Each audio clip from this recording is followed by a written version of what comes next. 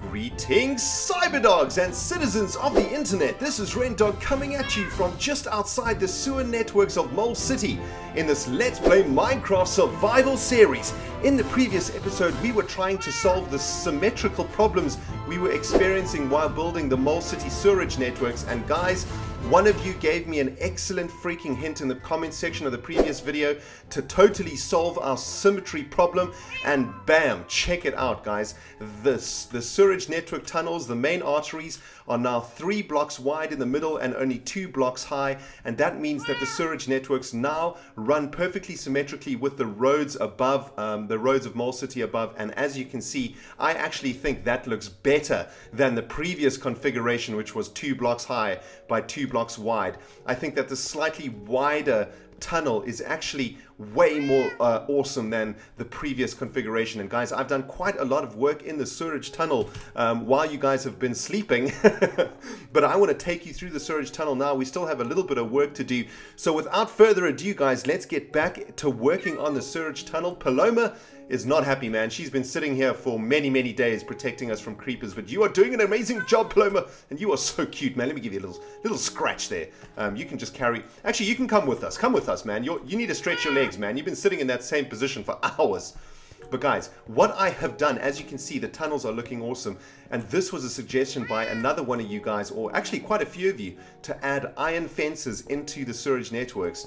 And I've done exactly that, and as you can see, it's kind of like a maintenance entrance hall or whatever that you find in sewers. You always find these kind of iron fence grates in sewers, which is really sweet. And right here, guys, is the intersection. So you can see the main roads are running in this direction and in this direction. So I've isolated the intersections, and as you can see, we have still quite a lot of work to do on fixing up this intersection to make it look absolutely awesome.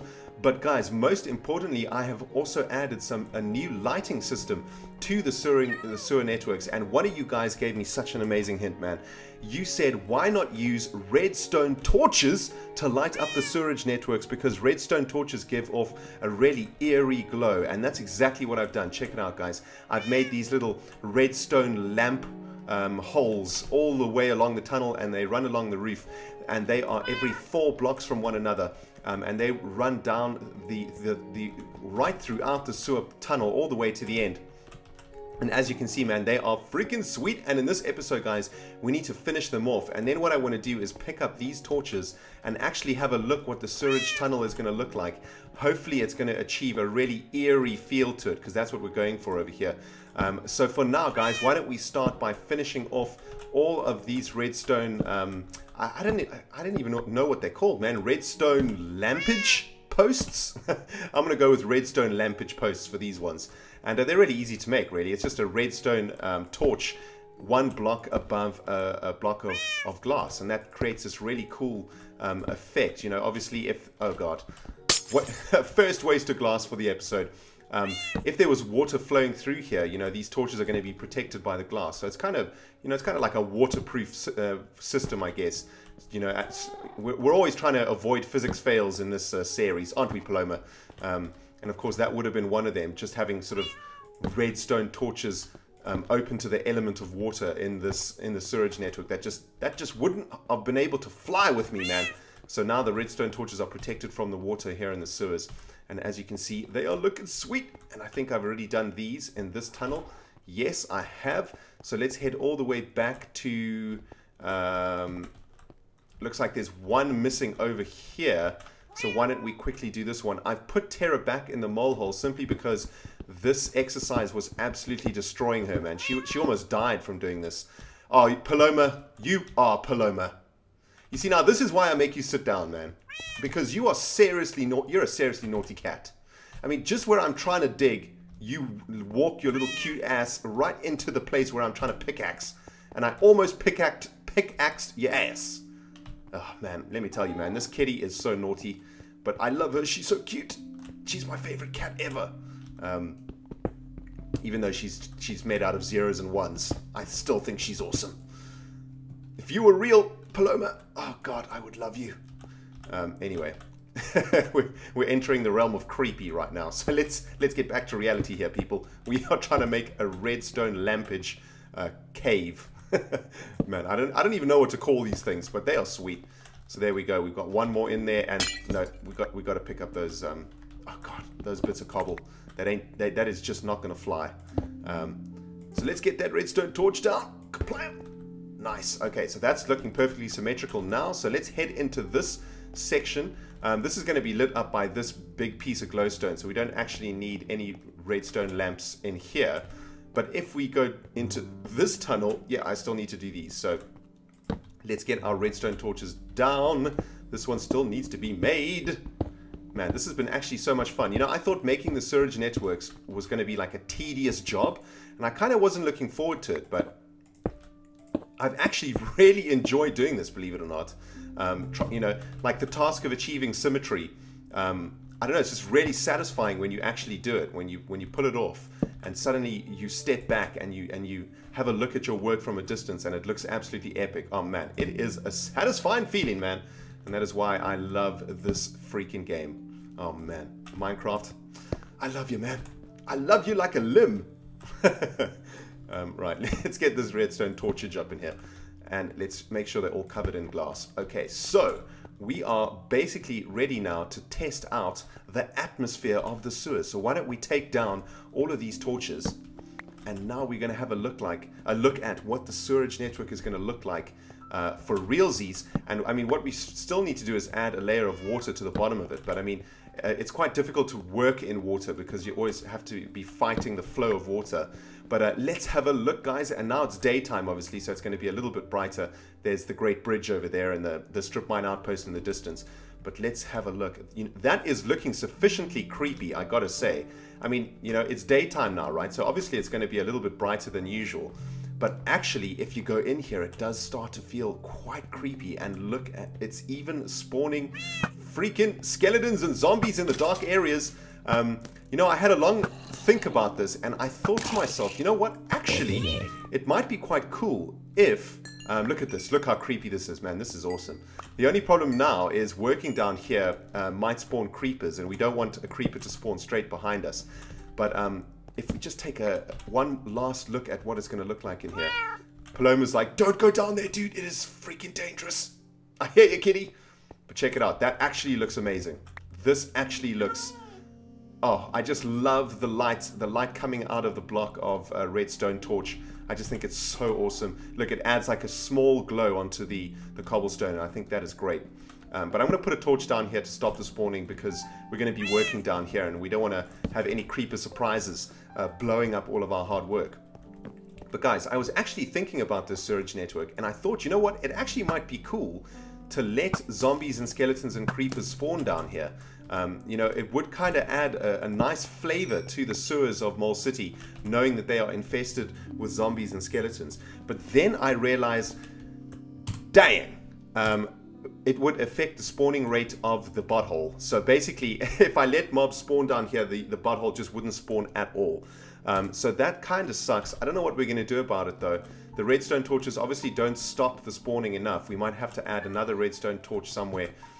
But now that we know the sewerage network is actually spawning, I'm not actually sure if we want to keep it that way. It might be far enough away from the mob spawner to actually not affect it. So we're going to have to run a couple tests to see. But I got to say, I really love this place when the lights are down, man. It looks so awesome. And, oh man, it is so sweet. But what we need to do now, guys, is actually work on the intersection over here. I wanted to finish it off with you guys. I didn't want to do it all by myself, man, because it's actually quite sweet. I had to make a new diamond spade, diamond shovel, sorry, because, man, this sewerage network has destroyed our tools, as expected. And I've made a whole bunch of iron pickaxes, too. Might as well get my armor on, too, while I'm at it. Just in case we get some sort of random spawn down here.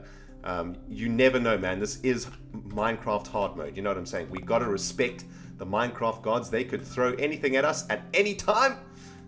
And, you know, they can throw creepers. They can throw skeletons. They can throw slimes. Man, they can throw a whole myriad of weapons straight into our buttholes that could result in, you know, death / destruction of what we're building on. So Better safe than sorry, Cyberdogs. Always remember that mantra. If you're playing Minecraft hard mode. If you're playing Minecraft peaceful mode, ignore. Right, so this intersection is coming along rather nicely. What I wanted to do was also build one of these, and I've counted 3 blocks away from the center of the intersection. 1, 2, 3. So what we need to do is the same here. 1, 2, 3, and then it's going to be over here. Now, unfortunately, I haven't brought along any jungle plankage, so that sucks. There are some jungle trees up around here, though, still left over from the great burn of Season 2. So maybe we'll go just, I mean, all we need is a couple blocks of this jungle wood, and that should be enough to generate enough wood to make what we need to in the sewers. Oh man, that guy got the first shot off, man. He actually won that deal. But I won the battle, you bastard. Alright. And I know, guys, we don't have an axe. We're going to have to do this old school style. We're going to have to do this noob style. Wasting our tools, breaking wood. Wasting our tools like it's Season 1, Episode 8.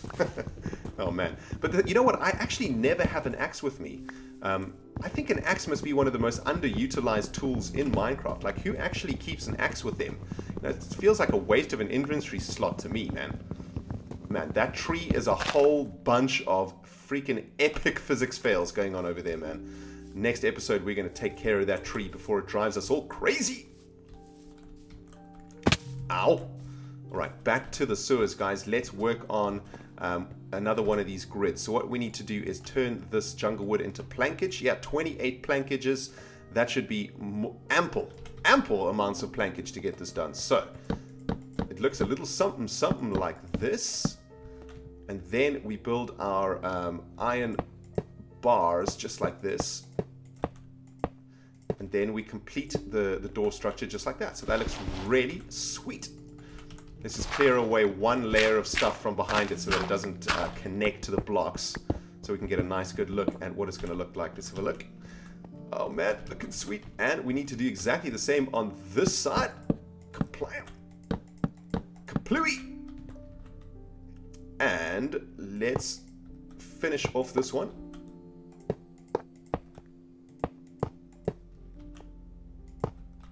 Nice. That is looking sweet, if I do say so myself, man. That looks absolutely epic. And guys, you know what we have in our inventory. I'm sure some of you guys spotted this. TNT, baby. TNT. I'm dynamite. TNT. Oh man, I love that tune. So guys, we're actually going to end this episode, I think, with a little bit of TNT action. I don't know what direction to go in. I think I'm going to go in this direction. Just because this was the... Okay, stick with me, man. This is the explanation why I'm going in that direction. This was the first sewer pipe that we built. And if we head in this direction, we have to turn left to go down this tunnel. And I am left-handed. So that is how my brain came to the conclusion to blow up this tunnel and not that one. Logical, right? I thought so too. Right, guys, let's see. We can make another chain of TNT. Okay, well, let's just remember it's actually it can actually chain 3 blocks. So let's dig. But as long as there isn't a block in between those 3 blocks, I think. Oh, I wanted to show you where this actually takes us, and that side also takes us somewhere interesting. So check it out, guys. This tunnel takes us into a giant cavern, and if I recall correctly, this cavern is underneath. Oh, let's see where it comes out. Oh, yes, this is one of the original shafts that we used to go down. Here we go, check it out. Yes, this is one of the original shafts that we used to go down in Season 1 to go on adventures. So check it out, man. If you want to get into Mole City via a secret route, you can do so going into this cave, and you will find the sewer systems of Mole City are going to be actually sticking out right over here. So that is actually really awesome. That's so cool. So 1, 2, 3, bam! 1, 2, 3, bam! 1, 2, 3. And that's enough, so we can actually do it on the other side too, which is sweet. So let's take a quick run down this passageway. I wanted to show you guys where this takes us to. Let's just make sure we have eaten something. Where's Paloma? Let's take her with us, man. Because you never know what could happen around here, man. I smell creepers all over the show. It is nighttime, and you know, creepers are nocturnal beasts. They sleep in slimy hidey holes and come out at night to blow up your ass. But check it out, guys. If we go to the end of this tunnel, this brings us also into another cavern that I do believe we have explored. Maybe not fully, but if we go down this way, look, it does look like there's torches down there. Let's just get a couple torches in here just so we don't get any spawnages. And it looks like... Where is this? Where is this? Oh, this is... Oh my goodness, check it that. That is awesome. So that is actually... this is the lake behind the Nether Portal Temple. So this is another secret entrance into Mole City via a cave. And it does look like we could actually do some exploring here. There is another cave down here. Check it out. Man, this is a cave that we... Oh. Man, this is the face of disappointment. But basically, there is a natural entrance, again, into the Mole City sewage systems. And I just think that is so awesome, man. So let's get back into this new sewage line and lay some TNT. I'm dynamite. Come on, Paloma. Come with me. But you're going to have to, you're probably going to have to come and sit down over here, though, seriously. Because there's some TNT action going on soon. Come and sit right in the middle here. There, that's a good kitty. Now protect the center of the sewers. Affirmative. And let's clear out a line of the soil all the way to the end there. And once all of this is cleared out, guys, we are going to be basically a few episodes away from completing the main arteries of the Mole City sewerage networks. I think I might just do it off camera because it's quite a lot of work, but I'll make sure to include a lot of the footage in Dogmail number 17, I think we'll do it, and maybe we'll do a little bit more construction in the next video. Just depends, guys. If you guys like seeing the construction of the sewer networks, let me know, and I'll just do a couple more videos. If you guys are bored of working on the sewers, let me know in the comment section below, and we'll move on, baby. That's how we roll up in the Rendog channel, man. So let's check it out, guys. 1, 2, 3, bam. 1, 2, 3, bam. 1, 2, 3, bam. 1, 2, 3. And that is all of our TNT used. But this is going to be awesome. You guys ready for some explosions? I'm freaking ready for some explosions, man. Let's do this. Bam. Oh, God. Oh, God, I can't see anything. Oh my God.